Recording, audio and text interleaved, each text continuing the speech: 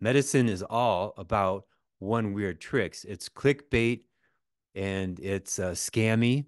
I had somebody Yeah. comment on my TikTok channel a few months ago, and they said one weird trick. And it was sort of a mock of me because I'm not taking insurance, not since 2005. And since I don't take insurance, I have to get my own patients. I have to do some marketing. I have several other practitioners that work in my office. I'm in charge of the marketing. I love doing marketing and education, but you can see sometimes there's some really cheesy ads, like one weird trick to lose 40 pounds or something like that. So he was mocking me by typing in one weird trick. And I thought about this for a long time, and I had a realization yesterday about medicine and the fact that they rely on weird tricks in order to get you to buy their stuff. So I made a PowerPoint presentation, so bear with me on this. It's very interesting. So one weird trick, how medicine fools you, how targeting chemicals with poisons keeps you buying. In the bottom right corner, I have this bottle of pills that says new miracle cure. Truly amazing, works in minutes, guaranteed. So there's four stages of wound healing. We have to start here. So I don't care if the wound is like right on your hand, like you cut your skin, or it's inside your body. And there are many symptoms that occur in this process of wound healing. So if you look at my cursor, the wound occurs at the beginning, and you have this increase in inflammation and swelling and activity to heal. And then you have a decrease and then resolution. And there's four stages of healing. Number one, hemostasis. That means stopping the blood. Number two, inflammation. That's edema, swelling, redness. Number three is proliferation. That is new cells going into the area that was damaged to regenerate that tissue. And number four is remodeling. So that means creating muscle tissue, skin tissue, connective tissue, bone, etc., and some scar tissue, and then you end up with a healed wound. Now, inflammation is step two in the healing process, and you'll see over and over again throughout regular media and what medical doctors say. They say inflammation is the cause of disease. Inflammation is not the cause of disease at all. Never, it was never, ever the cause of disease. It is step two out of the four steps of wound repair, whether that's outside of your skin or inside of your skin. Inflammation is step two of wound repair. Remember that. It is not the cause of disease. Now, all four of these steps include descriptions, which I'm going to go over very quickly. Hemostasis means stopping the bleeding. Hemo is blood, stasis is stop. So if you look to the left, it says stop bleeding, constrict the blood vessels, platelet plug is formed, coagulation, the fibrin plug is formed. And then under inflammation, edema, swelling, redness, pain, increased circulation. Proliferation, that's the new cells dividing quickly, so it's increased cell division, macrophages, fibroblasts, and granulation, that means like small protein particles coming in to be part of this matrix of new tissue being formed to repair. And under remodeling, the last step, we have collagen, scar tissue, and new blood vessels. That's what happens at each step. But what makes that happen? Chemicals do. Natural biochemicals, they heal. Each of these chemicals are helping you recover from trauma, whether that trauma is chemical or physical, whether it's inside your body or outside of your body, whether it comes from an infection or toxins. Every single one of these is beneficial in the cycle of healing. Keep that in mind as I go through the rest of these slides. So I'm going to give you some examples. Now, don't worry that you don't know what these mean. I'm just going to say some of these words. So under hemostasis, we have clotting factors, platelets, factor XA, PD-L1, thromboxanes, and cyclooxygenase. Under inflammation, we have histamines. I'm sure you heard of that because people take antihistamines when they have allergies.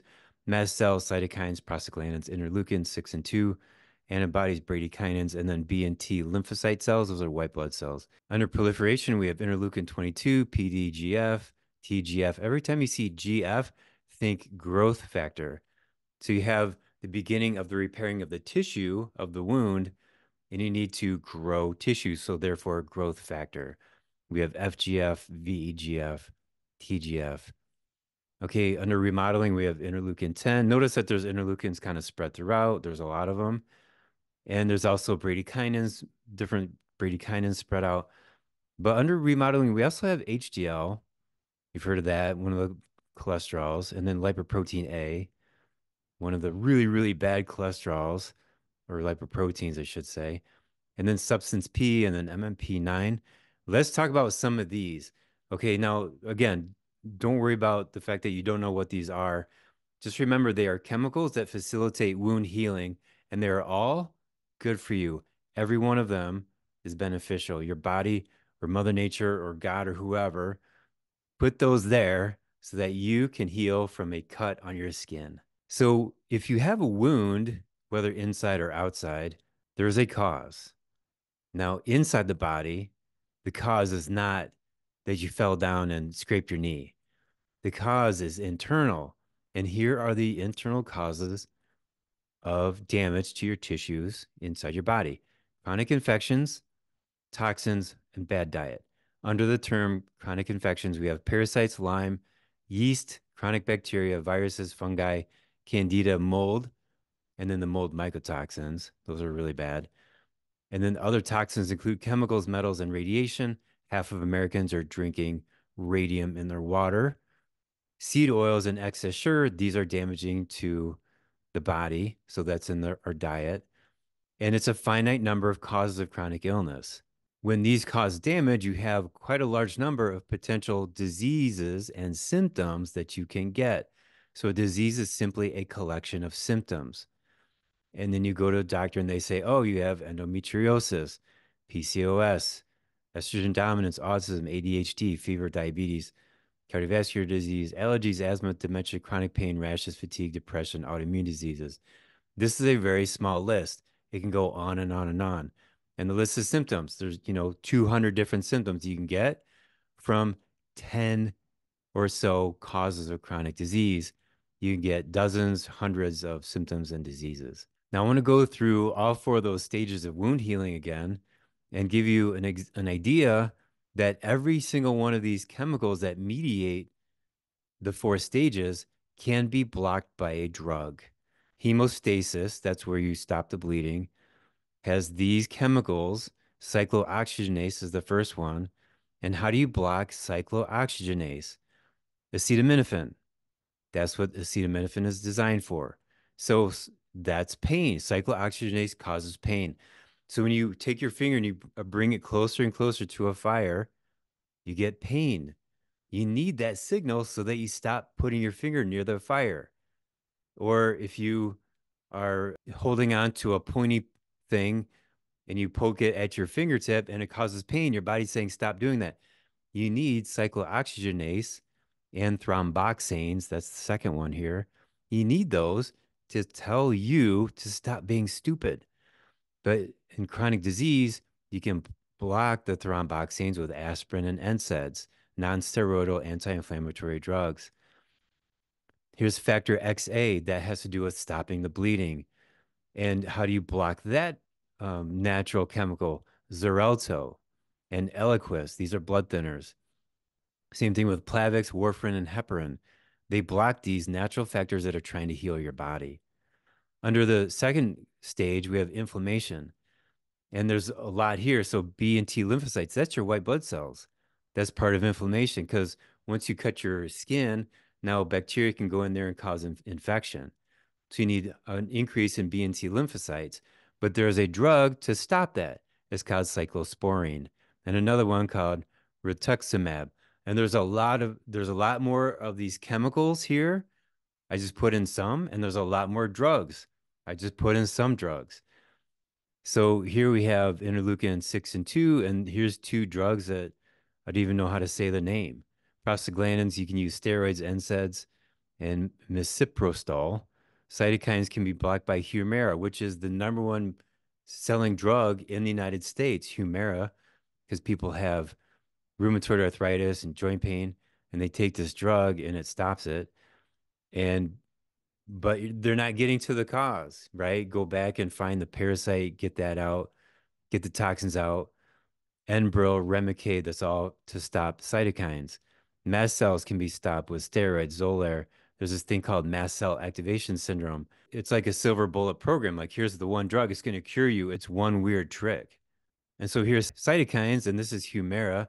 So Humira is the number one most sold drug in America right now. There's also Enbrel, Remicade, and others. They all stop cytokines. So we're matching up a drug with a chemical, and we're blocking that or lowering that natural biochemical. The chemical is trying to heal your body. All the drugs try to stop the healing of your body because the healing process has some symptoms, and people become uncomfortable. They don't like it. And just like when you cut your hand, I had 10 stitches put on this middle finger a few years ago. I had trouble sleeping. It was painful. I did have to take one or two pain medications. And over the course of 2 years, it healed. But it bothered my typing. It, was hindrance to my natural work abilities, with typing. There's that discomfort, but get through it and have the right tools to heal your body and take the least amount of drugs possible. Histamines, for allergies, people take Zyrtec, Claritin, and Allegra. But what causes the allergies?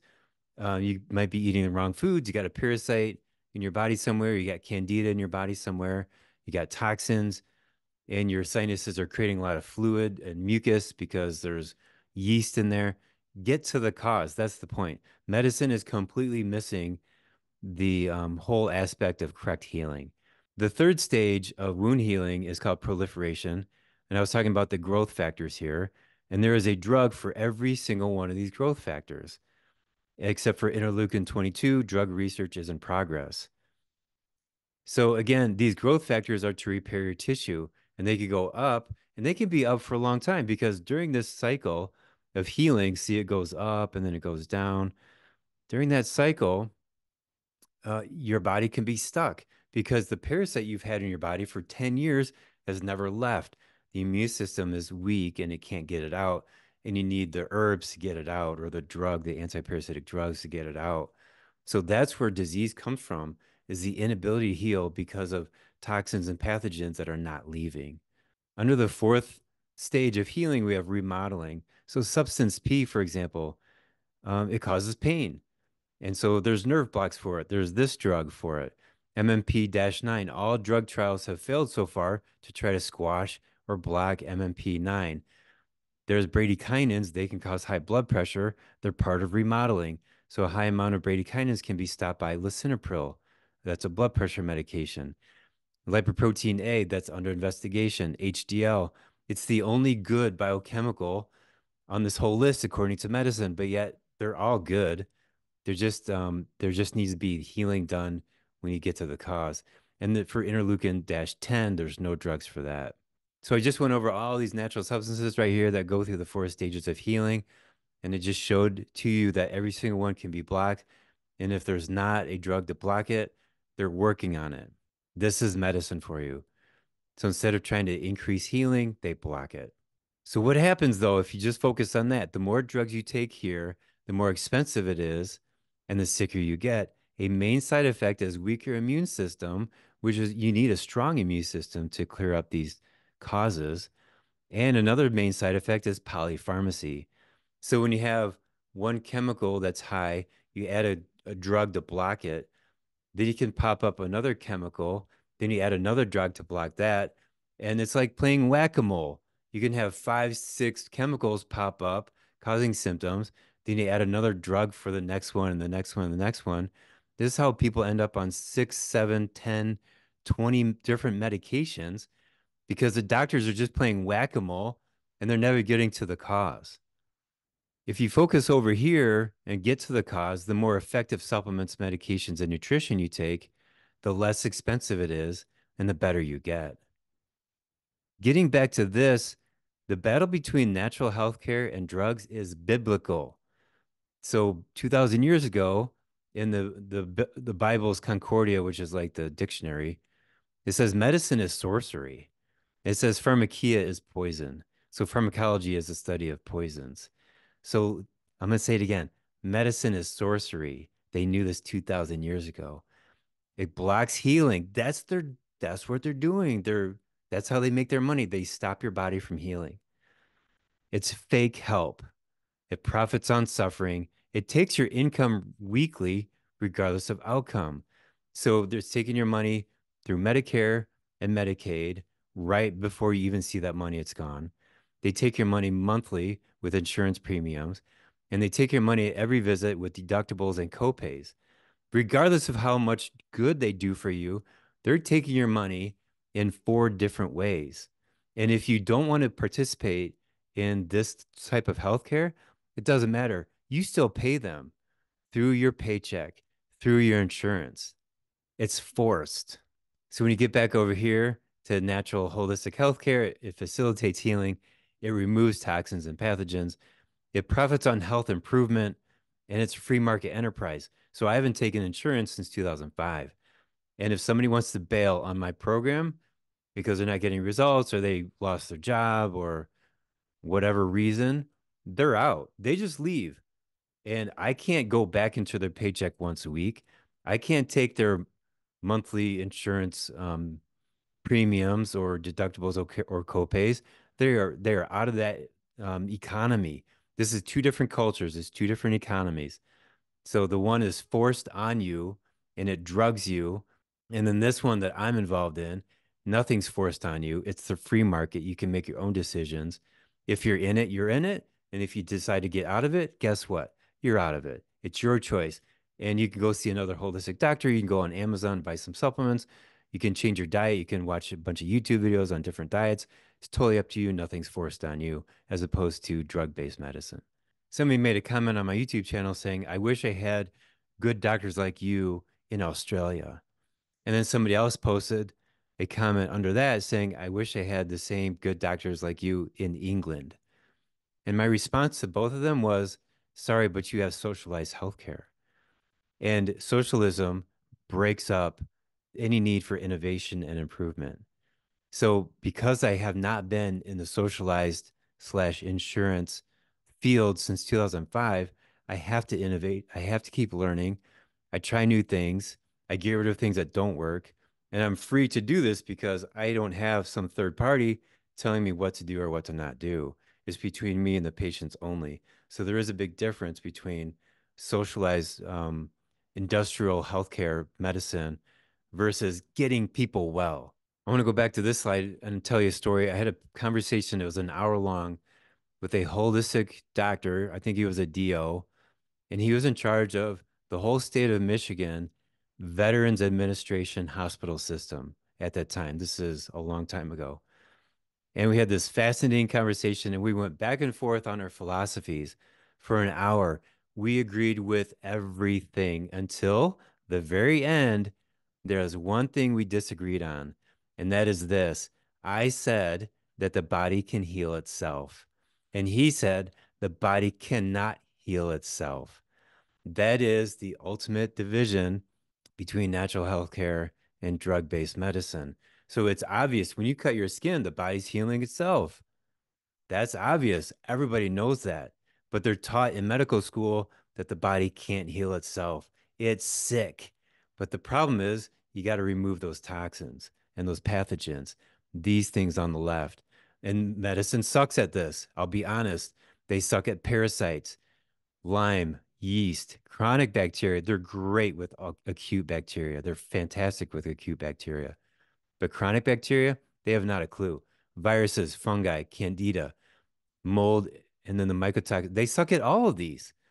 And they're horrible at getting rid of chemicals, metals, and radiation. Their diets are horrible. There's medical doctors on TikTok promoting sugar and seed oils. Can you believe that? This is garbage. Every single one of these things, medicine sucks at, but they're really good at blocking your body's own natural facilities to repair. That's what they excel at. They block your body's ability to repair. This is the last slide, and it is the epitome of the failure of medicine because they treat diabetes. And that's the problem. Treating diabetes is the problem. They're not preventing it. So when you look at this yellow line, it goes at the very left, 1958. It's the percentage of people in America with diabetes. And in 2015, all the way to the right, that percentage is about 7.5% of the population with diagnosed diabetes. The blue line is the number of people with diabetes. So 1958, it was about 1 million, maybe two. And then it goes up to about 24.5 million Americans. Now, what's interesting about this graph is 1997. That's when the Atkins diet, there was a new book out about the Atkins diet. And that's when people were like, oh, let's go low carb. And they did. Boom, look at that. It went down temporarily. And then the experts came out and said, oh, this is just a fad diet. It's dangerous. It's bad for you. It raises LDL. It's going to cause heart disease. Totally not true. So from 1958 to 2015, it's just been a continuous rise with diabetes. And this is a total failure in medicine. They can't just be treating diabetes, they have to prevent it too. And that's with the dietary changes and getting rid of chronic infections. So there are people that have a really good diet and yet they still have diabetes because they have maybe an infection in their pancreas, their liver, they have liver dysfunction, they got parasites in their gut, and all these things can exacerbate organ dysfunction. And the liver and the pancreas are the two most important organs to keep your blood glucose down during, after, and then in between meals. And I want to point one more thing out about this. The increase of consumption of sugar actually leveled off around 2000, right around here. So the sugar was up and then it leveled off right there. It's been level for 20 years now, but yet diabetes keeps going up. What else correlates with this? Two things. Number one, agricultural chemicals in our food, and number two, seed oils. So 100 years ago, the consumption of seed oil was 0.1% of our diet. Now it's like 8% of our diet. So that is a major problem causing a major disease. So now that you have this information, you can make some better decisions about your health and realize why medical doctors say the things they do. I've been forcing myself into conversations on social media, including especially TikTok, and I can't believe what the medical doctors are saying. And so they're pushing ultra processed junk food, seed oils, sugar. I saw a video yesterday where there's a doctor talking about how sugar doesn't cause any harm. And there was another doctor next to him drinking Mountain Dew, kind of showing off, like, look, I'm drinking Mountain Dew and it doesn't cause any harm. Unbelievable. It's criminal what these guys are saying. And then you get sick and then they promote drugs. And there was a doctor who's promoting weight loss surgery, and he was promoting a diet that is a total failure at weight loss. So I'm just here to set the record straight. And with this series of slides I just showed you, it really was pretty exciting for me to put this together and have all these thoughts come flowing in. I was able to get this onto the PowerPoint pretty easily, but it makes you realize it's more concrete how ridiculous it is to take a drug and that's your one weird trick to cure MS. Because some of those drugs are labeled to cure depression, arthritis, autoimmune diseases, Crohn's disease. They're blocking one inflammatory marker or one remodeling marker, or it's one weird trick. Like you're going to take one single pill and it's going to cure you of a disease. Medicine is all about one weird tricks. It's clickbait and it's scammy. And instead, it should be a program that takes 6 months to 2 years where you change your diet for the better. You're detoxing chemicals and metals. You're getting rid of pathogens that are there for a long time. And it's not about one weird trick. It's not about one pill. It's not about one diet. It's about all the things that your body needs because you're different from everybody else. And you put together this program in the right order over time. You got to do the beginning steps at the beginning and do the ending steps at the end. You got to do it in the right order at the right time. And when you go from step one to step two to step three, you got to do it when your body's ready to go to the next step. So there's a lot of nuance, and an expert in healthcare improvement who's been doing it for a number of years, such as I and my team in my office and others all around the country. There's a lot of people who know how to make your body healthier. That's the best healthcare. Health improvement is the best health insurance that there is. So keep on improving your health. If you need drugs, you need drugs. But the least amount of drugs that you take over time, the better off you're going to be. And stay away from these ridiculous drug claims and promotion of horrible diets. You got to avoid these medical doctors like crazy. They will drive your health into the ground. It's going to be very expensive. And modern healthcare, drug based healthcare, is the number one cause of bankruptcy in the country for 15, 20 years. Even during the 2008 housing crisis, medicine was still the number one cause of bankruptcy. It wasn't housing, it was drug-based medicine. So if you need help with your health, you can contact my office. I'll put my phone number here at the end.